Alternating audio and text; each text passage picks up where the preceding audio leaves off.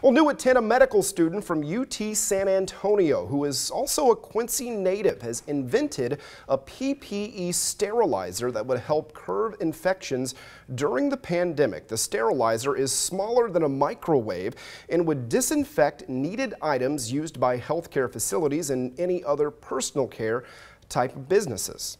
PPE sterilizer is great. It's got some utility. I think it offers an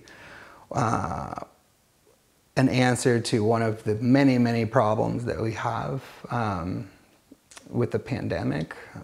It also has lasting utility.